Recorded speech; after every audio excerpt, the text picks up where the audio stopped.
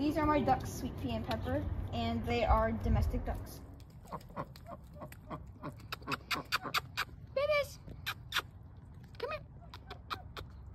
Babies. I usually, every day we get them seeds, corn, and little things of really whatever. They're not really picky eaters.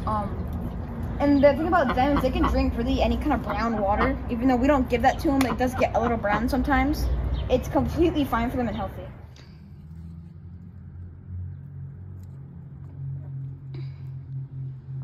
So this is a little pond for the ducks to go swimming because usually it gets really hot and sometimes these are water ducks, so they love to swim.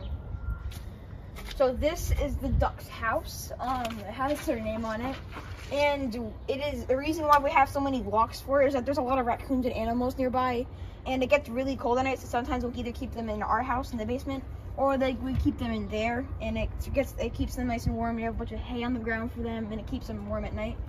And so when we lock it, it's a couple of locks because there's a lot of animals where I live. So this is what they eat. They eat really little seeds of anything, corn, little dry bits of fruit, and sometimes we give them lettuce because they really like lettuce.